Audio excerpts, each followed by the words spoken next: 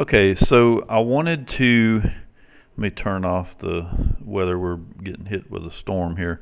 So I wanted to correct something that I said in a previous video about Garmin Pilot, because they have fixed some of the problems that I was having over here.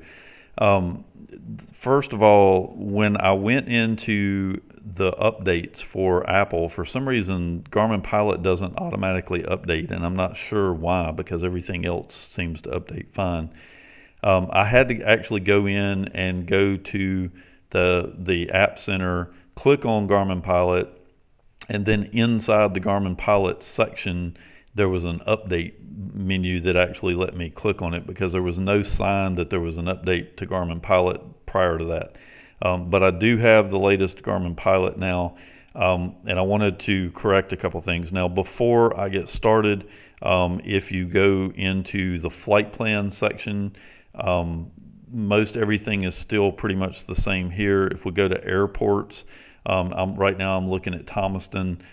This is all the same.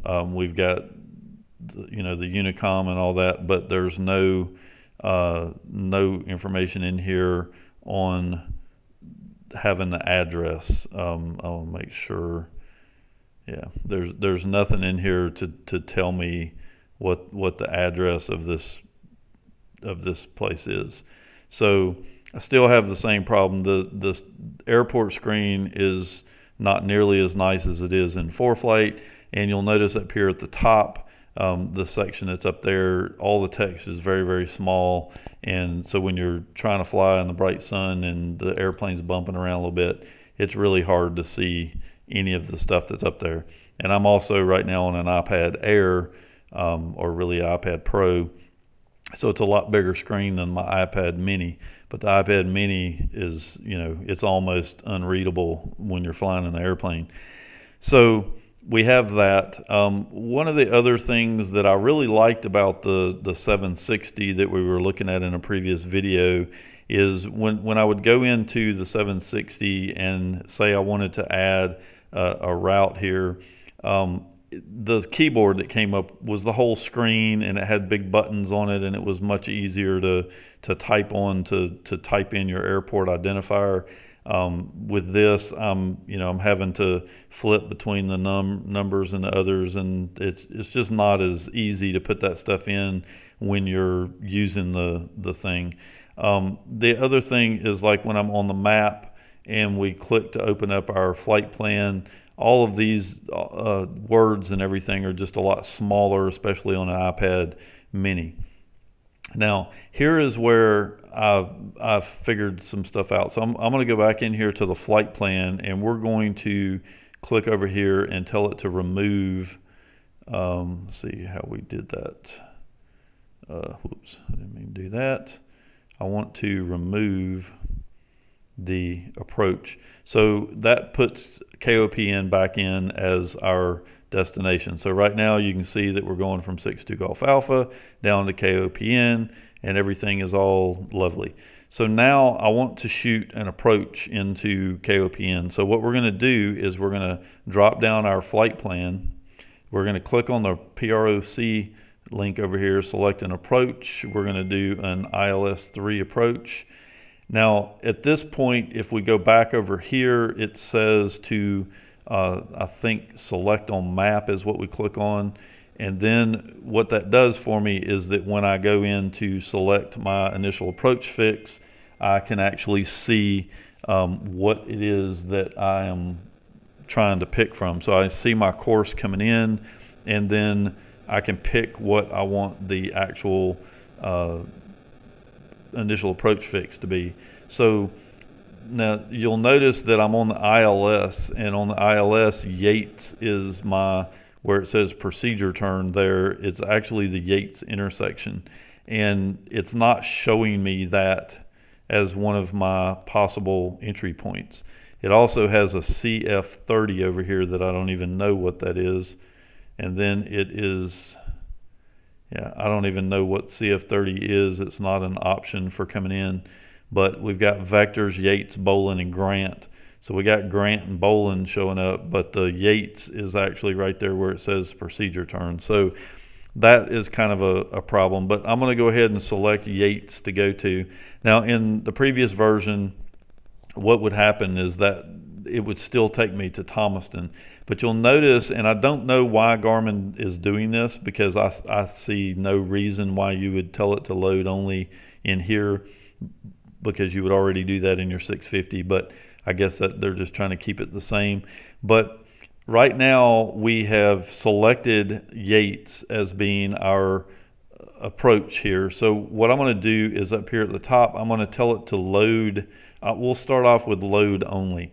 And so what this does, and this is what was getting me earlier, is that now if I close this, you'll notice that it has the approach over here, but it's still taking me to Thomaston. And the reason is because I haven't actually activated it.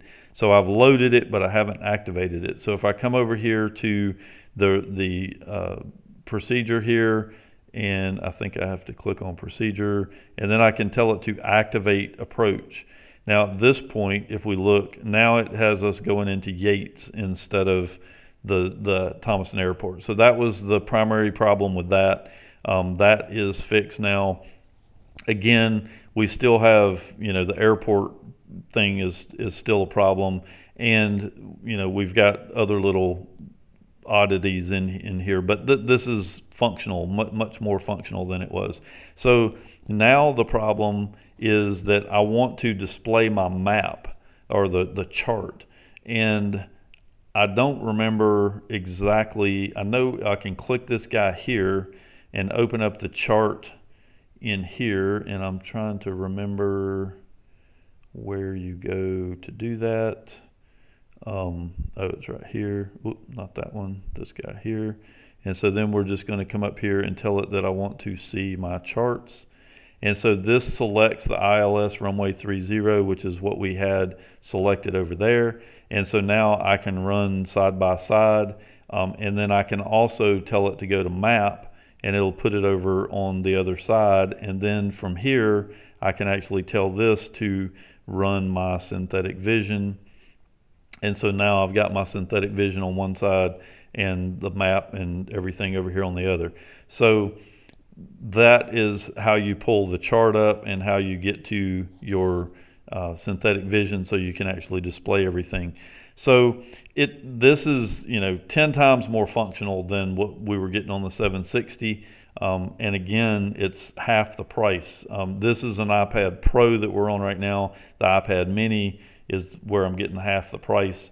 The iPad Pro is a good bit more expensive than an iPad Mini, but you do get a lot more screen real estate for doing everything. So what I'm going to try to do now is I'm going to attempt to see if I can get this iPad Pro mounted in the airplane and try to use it over the next few flights and see if it does better. I think my big problem right now is just the fact that the iPad Mini screen and keyboard and buttons and everything are just so much smaller that it's hard to do anything.